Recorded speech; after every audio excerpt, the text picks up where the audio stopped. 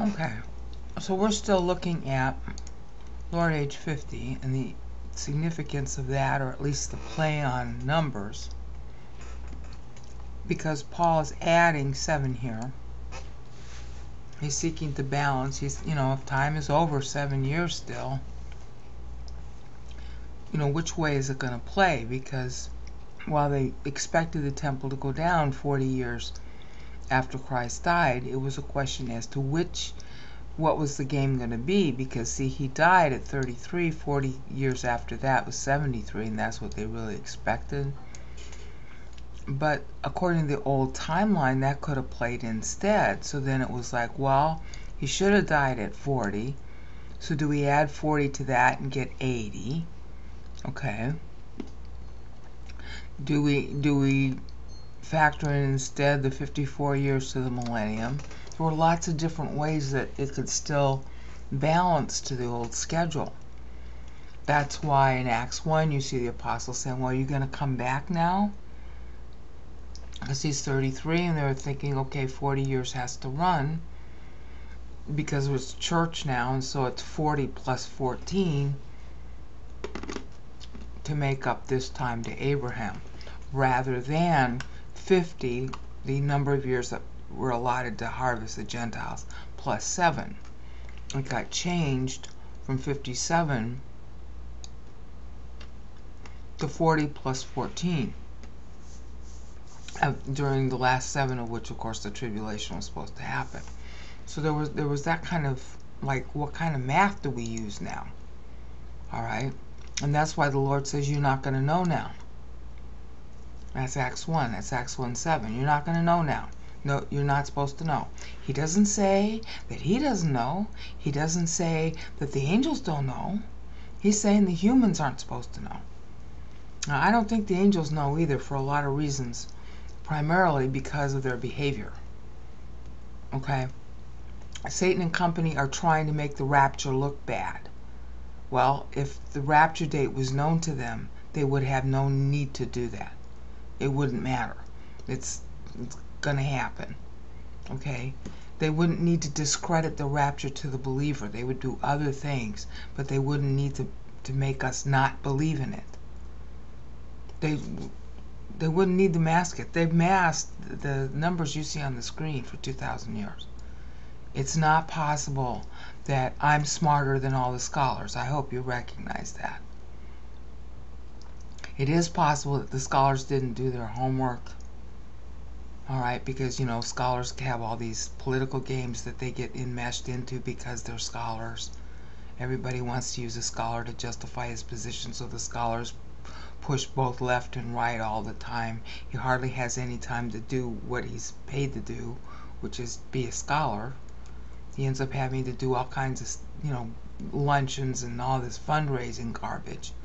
So they don't have time to study like they want. Okay, so for 2,000 years the scholars haven't had time to go back to the Bible and revisit this whole issue de novo, but a brainout could do it. And granted, it took me years to do this. It wasn't easy. I started in the year 2000, and by 2004, due to a math error on the 1077, that's how I learned this.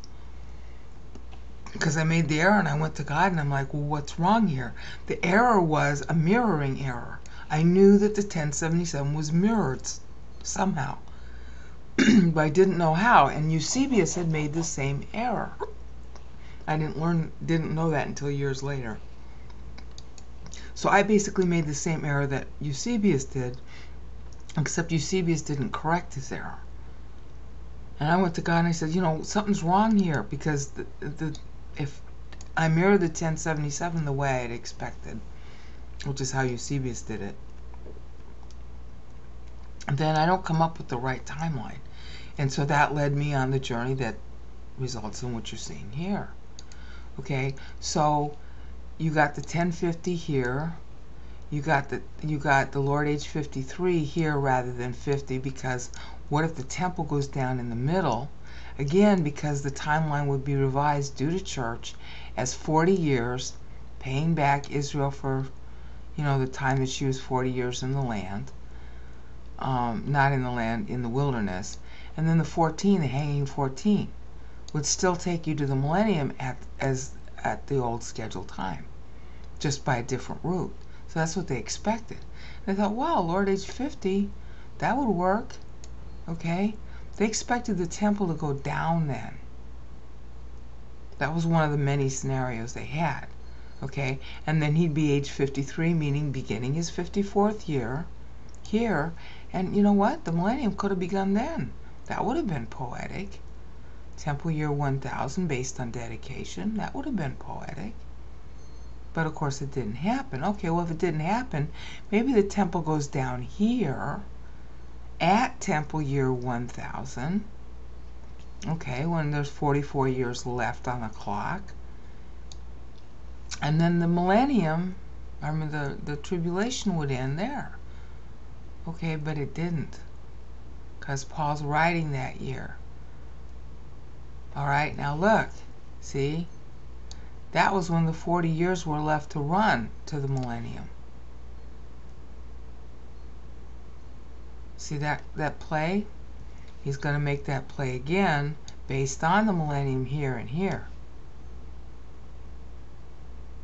Isn't that cute? Paul picks that year to write because it's 40 years. It's really 40. You know, again, 40, 41. The end, the start. This is what Mary had picked. She stops, instead of stopping at his scheduled death, which should have been up here, she runs it past to this. Well, if he had died on schedule, this would have been 17 years. You know, again, using 57, 17 years, using 56, 16 years. That would have been 16 years after he was scheduled to die. 17 years after he was scheduled to die. Okay? Why pick that? Because it's 50 plus 7. That was depicted in the law. And because there would be 40 years left until the millennium begins. In other words, the 57 is evocative under the law, and the 40 is evocative under the law. The whole idea here is that Israel was required to know what time it was, and they used meter and the dates. When they packaged their dates, they looked for these kinds of convergences and parallels so they could remember them better. Also so they could see that God orchestrates time. Because if God picked the Lord's 56th birthday when Paul writes for the tribulation to happen, there would be 40 years left on the clock, and the Jews left, as it were, in the tribulation would realize that timing. And they would know what time it was for them. Okay? I mean, they're going to end up, as we know from Revelation, but in those days, the book of Revelation didn't exist. So all that extra detail was not known. At least it was not known in writing. And 40 years would have remained on the clock at that point. But even though 40 years remained on the clock, which would be evocative to Israel alive at that time, if it was actually the tribulation, there'd really only be 7 years left. Okay, you see how that works? See, this would be 17 or 27 depending on the perspective. Okay, if the rapture happened here, there would really only be 7 years left on the clock. Because it's church, so you can't go by the old schedule. There'd only be 7 years on the clock, but it would be starting 40 years before the mill was scheduled to begin. In other words, the millennium might begin early, because it could have begun early. Because Paul himself wasn't sure when the rapture was going to happen. Because you can't be sure. You don't know how other believers are growing in their souls relative to you, and you don't even know your own growth. And that's why Paul writes in Philippians 3:10, if by any means, Greek words are ipos. If by any means I might attain to the resurrection of the dead. See, you can be resurrected just by the rapture, or you can die and be resurrected that way, because he was post-cross. Alright, the paradise compartment was empty. Christ ascended and took all the Old Testament believers with him. When he rose, and that's in Ephesians 4:8 and 9. Alright, But in Philippians, which was written later than Ephesians, Paul says, I post, if at any time I die, absent from the body, face to face with the Lord, the rapture could have happened then. And it would have been evocative to those left behind because of that. Because they're looking at the old schedule. So 4159 could have been a good year. All right? Now, as far as I can tell, maybe you can see it and I can't. I'm not seeing any other parallels for 4153, 4156, or 4159. I mean, the parallel that Paul's making is here to the 41s. Okay? And he's bracketing them because they're, see, when the Lord's 97, that's year 1057 from David's death. That's when the millennium was supposed to start. So that's a play on 41 years after Paul writes this way, and 41 years after Paul writes this way. See, because this is the year he writes. So all of these are different benchmarks to show that 41 years remain after he writes. So if the rapture happened immediately after he wrote, it would be very evocative to the Jews to warn them what was going on. Other than that, I don't see any other parallels here. Maybe you'll see them, I don't. Let me know if you see them. Okay, the next one, of course, is kind of a no-brainer. Year 1077 from David's Hebron kingship is 4173. And as I said before, another 1077 from 4173 is 5250, which is right down here. So that's kind of a no-brainer. Now, this next one, again, I also don't see any other parallels. There might be some. Paul is likening this to 17 and 27. 17 years based on the Lord having to be age 40. He's writing when he's 46. Okay, what's 17 years after 56? What's 17 years after 56? Okay, and 17 years after 56 is 73, which we would call AD 73, which of course the temple, by some people who are counting AD, will call the temple going down in AD 73. Others would say it's AD 70. We got a 3-year problem, not only in our own BC AD system, but there was a 3-year problem in the Roman AUC calendar, which I haven't worked out yet. And then there's another 3-year problem that might actually be in Scripture itself. I've got to play with those things. See, it all comes back to this being 7 years late to start with. Okay?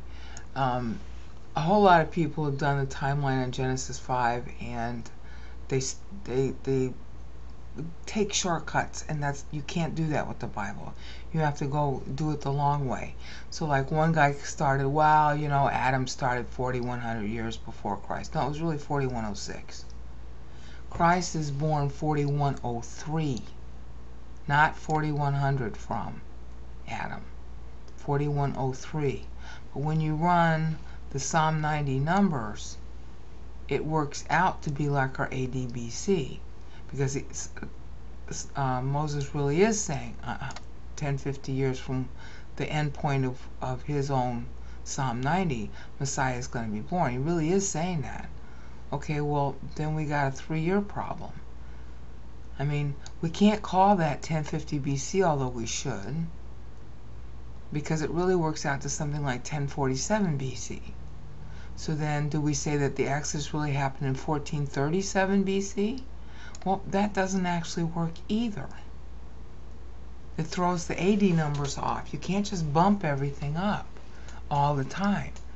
There's an anomaly here, and I gotta figure out if it's an on-purpose anomaly in the Bible. In other words, the Bible's saying, yeah, there's an extra 3 years. Because why does, so remember this is how we started this increment? How can 54 become 57? So that you got a 50 plus a 7. Where's the extra 3.5? This is already 7 years late. But this was 7 years late, so relative to that 7 years late with Noah, it's the same amount of time. No extra time is lost. So where's the extra 3.5 years coming in?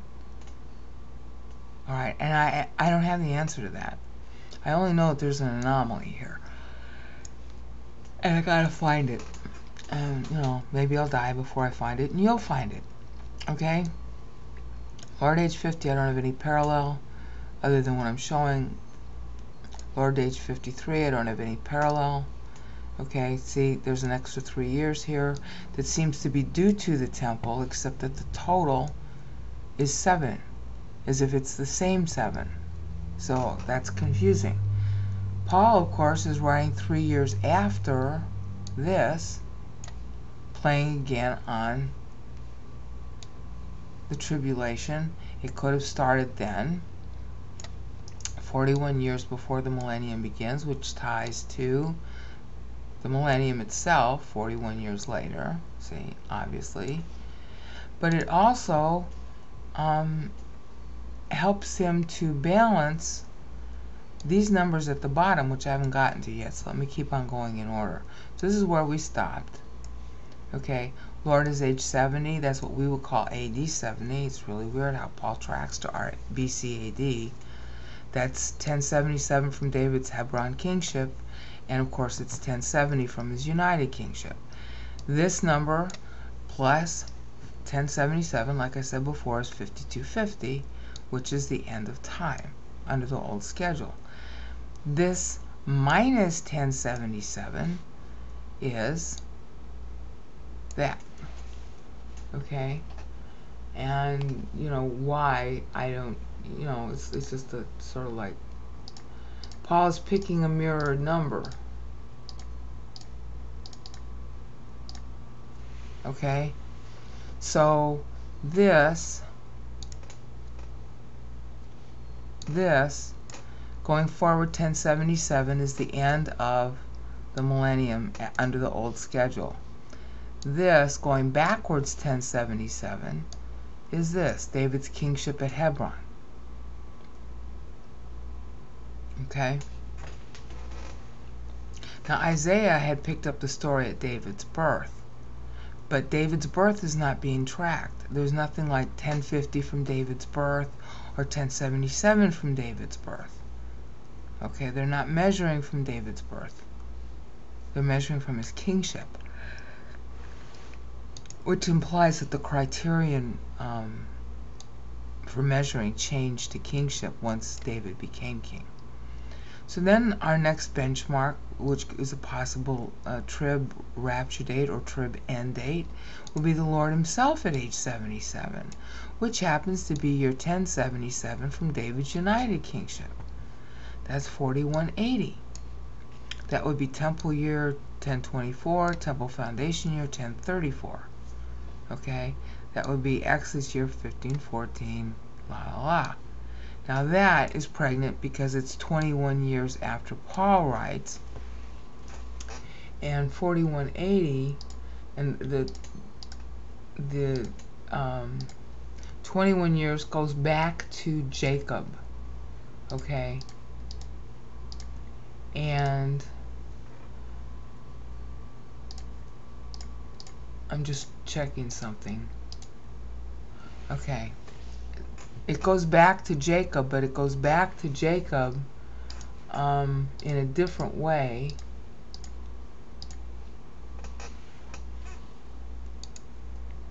Strictly based on the 21 years. There might be some other tie. Okay, Jacob is age 40. See, here's Jacob's birth. Okay, when he's 40, he goes to Haran to get a wife. He was ordered to go by his dad. You know, his dad finally got over giving him the blessing instead of Esau. And then, you know, there was that problem with Esau having his Gentile wives, and they didn't like that. So Jacob had to go back to Haran and find a relative. Okay, so he's going back there in 2146. He's 40 years old at that time. Okay, it so happens that when he goes back, okay, when Jacob is born, see, this is 560, 40 years before the Exodus, But see, look, here's the flood. Jacob is born in the 450th year after the flood. He's 40 years old and goes to get a wife, okay, in the 490th year after the flood. You see that? God's tracking that to a 490. I don't know why. So the implication is that this is somehow tracking to a 490 also. I don't know. Or this is tracking to a 490. I can't find any. Alright? But definitely the 21 years is talking about the generation building that occurred, you know, the 21 years that Jacob was working for Laban. Alright, so that's definitely what Paul's talking about here, and that's why he uses 21s. It means generation building, family building. By the time Jacob left Laban and left Haran and came back to the land, alright, 21 years, the beginning of the 21st year, was just starting, and he already had 12 kids, okay, and probably had grandkids at that point. Who knows? Okay, I know that Levi's youngest daughter was born to him in old age in Egypt. So, you know, his oldest kids were, you know, at least 20 years old, some of them. Or no, let's see. He worked 6 years before he even got married. So his oldest kids would have been like 14, 15. So they didn't have any kids. So it was just him and his 12 kids and his 2 wives and the 2 concubines. And then all that booty. You know, speckled animals. Which aren't even, they're speckled so that they can't be used in, you know, temple sacrifice. So they're his property to eat as he chooses. Alright? So the Lord age 77, coupled with this 21, is being evoked. Alright? But there's not a parallel 21 years prior to it. So maybe there's more to it than just saying this connection. Okay? But this is all I know. Alright? Next stop, the Lord is age 90. That's year 1050 from David's death. That's the beginning of the tribulation, most likely. 7 years before the millennium. The Lord would have been 90 then. He would have begun his 91st year. John is actually dating Revelation to that, except that it looks like John is changing the calendar. In other words, when I said there's a 3-year anomaly that might actually be in the Bible itself, Paul's accounting here might be using the Roman AUC, and John might be correcting it, because John is saying he's writing 58 years after Christ died, 84 years after Judea becomes a province, 126 years after Caesar was in Judea and fixed the calendar. Okay, well, there's a 3-year variance because the Lord died at 33. 33 and 58 is 94, not 91. Paul's using 91 to 97 for trib dates. He is also using 94 though. That's one of his benchmark meters. Okay. I wonder if I'm going to be able to do this. Let me show you. Oops. Let me go to the verse. Oh, please don't die on me, computer. Alright, see, look. Because John is tracking to Paul. You got 66 here, that's Nero. You got 77 here. Okay, that's after the year of the 4 emperors, that's still under Vespasian. Okay, you got 84 here. Okay, you got 94 here. This is just before Domitian gets killed. So he's tracking to 94. So is John when he does just the first part of his dateline. It's almost as if he's using a dateline in 2 different formats. Because that, see, 84, and then you got 7. En agape pro, en agape pro. That's 5 more years. That's 89. Or 6 E. 7. So the rapture could have occurred there, or the tribulation could have been over there, or it could have started in 87 at En-A-Ga. In other words, the love of God is not yet complete because the tribulation hasn't started yet. Ha ha. See, very clever. But I really don't know if that's true or not.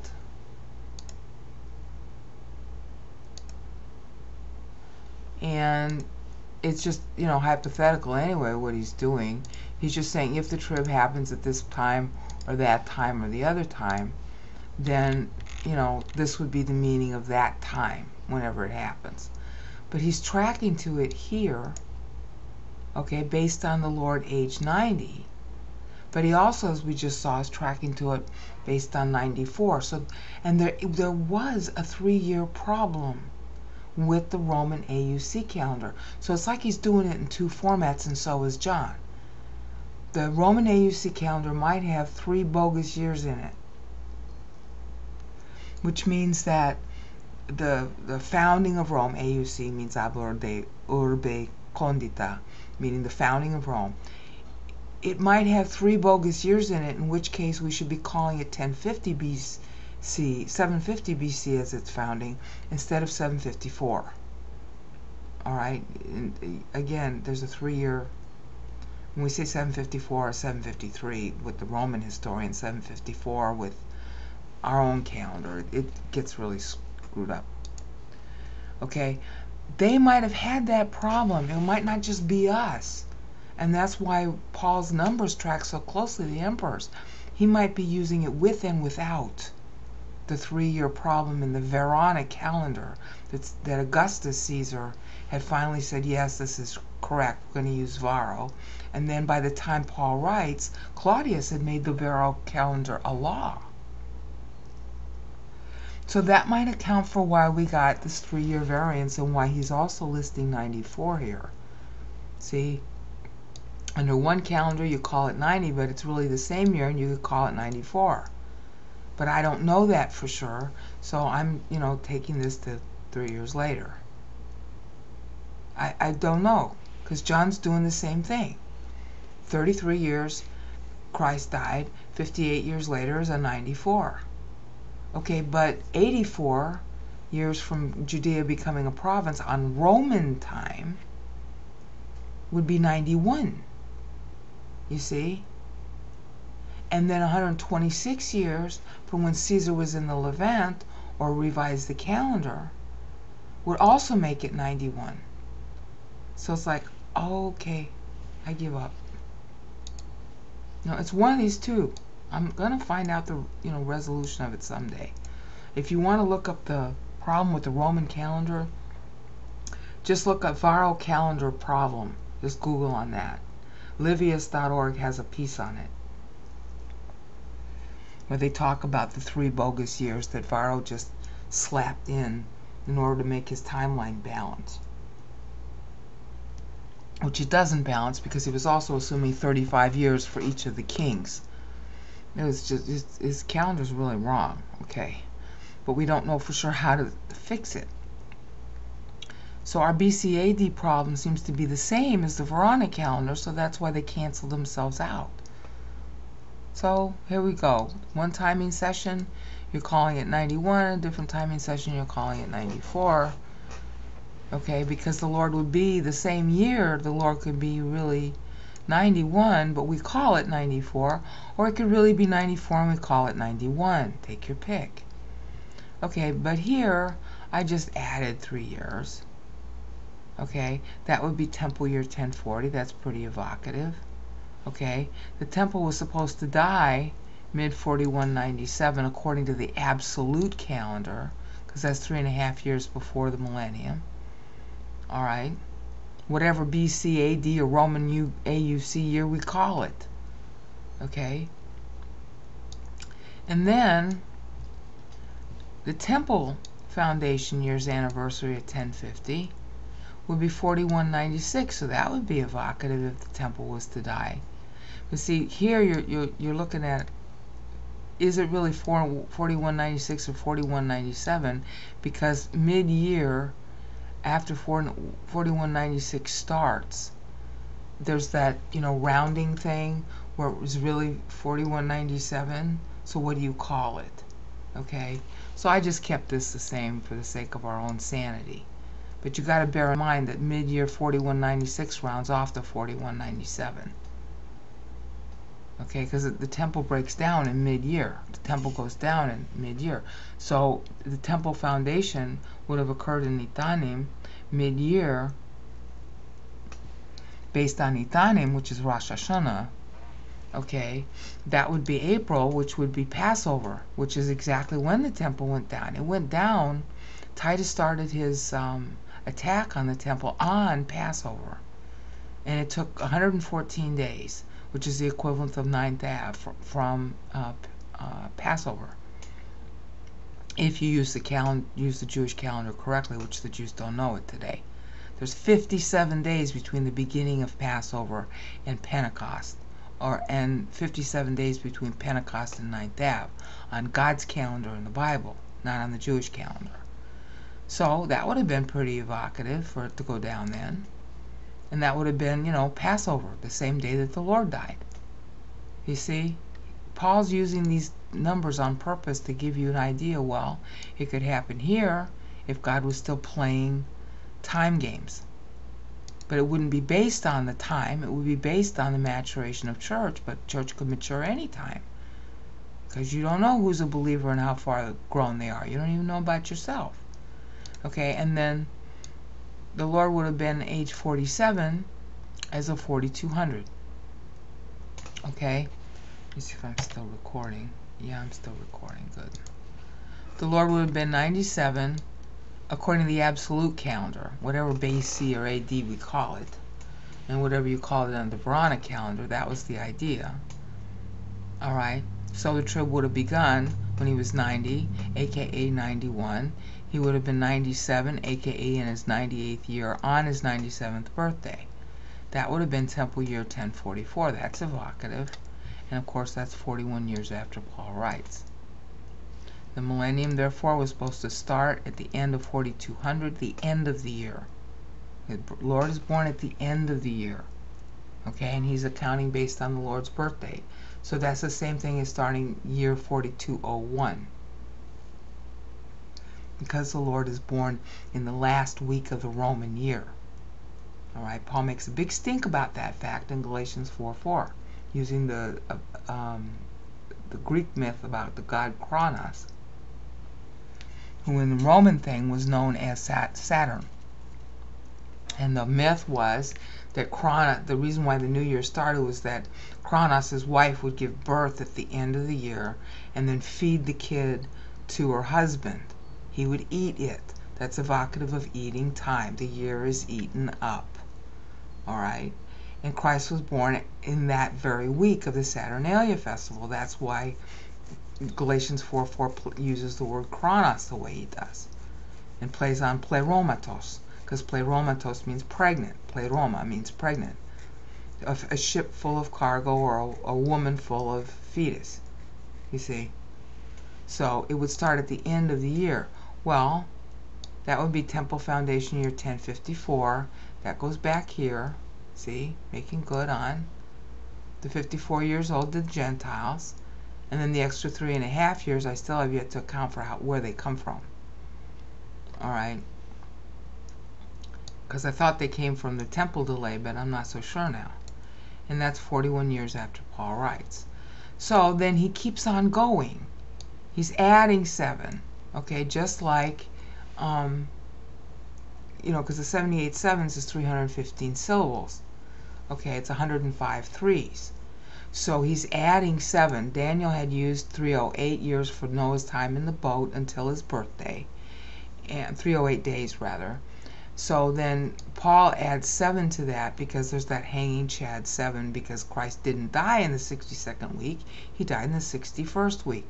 So does God have to add 7 to make up the time? Will God do that? I mean, he doesn't have to do anything, but might. If he did, that would be year 2100 from Jacob's birth. the significance of that, of course, is that it's with Jacob that the people Israel start. Jacob becomes Israel. He's renamed Israel when he comes back to the land 21 years